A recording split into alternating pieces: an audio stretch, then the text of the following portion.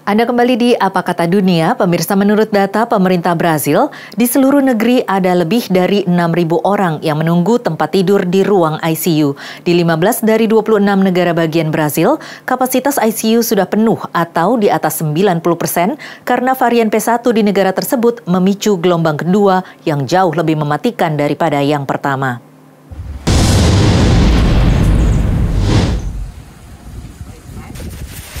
Jose Roberto Inácio menghabiskan sebagian besar hidupnya dengan membawa orang sakit dan terluka ke rumah sakit di Bauru, kota Brazil yang tenang ini.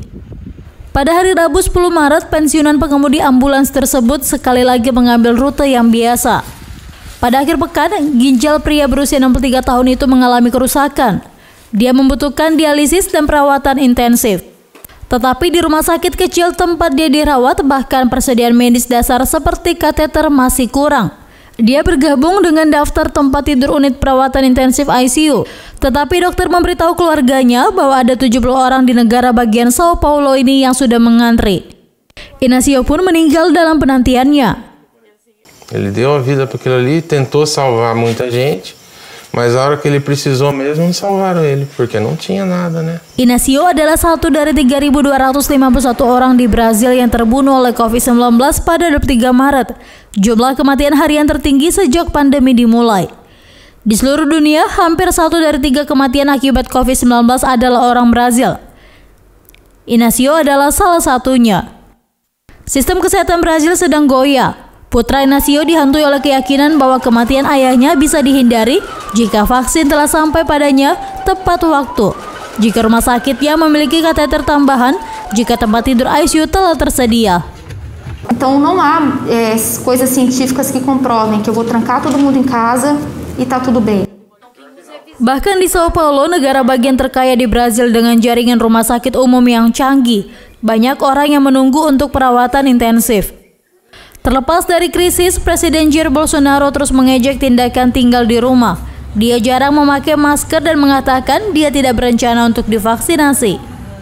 Dia mengatakan kepada warga Brazil untuk berhenti mengeluh tentang jumlah korban tewas yang sekarang lebih dari 300.000, yang jumlah korban tertinggi kedua di dunia setelah Amerika Serikat.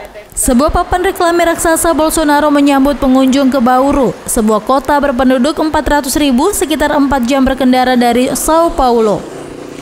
Wali kota Saulen Rossi menentang tindakan penguncian dan menyelaraskan dirinya dengan sang presiden. Bulan lalu ia menentang perintah pemerintah negara bagian untuk menutup bisnis yang tidak penting, yang memungkinkan banyak orang tetap buka meskipun kasus Covid-19 melonjak.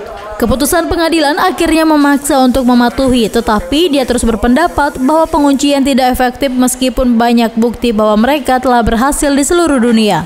Di garis depan Bauru, para dokter kelelahan, kekurangan tenaga dan sumber daya untuk menghadapi gelombang infeksi yang tiada henti. Tempat tidur di ruang ICU sangat langka sehingga kerabat yang putus asa beralih ke pengadilan menyewa pengacara agar dapat memaksa rumah sakit umum atau swasta untuk menerima pasien.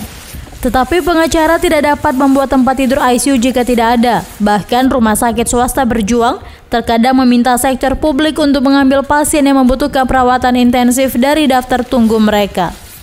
Dari Bauru, Brazil, kontributor Nusantara TV melaporkan.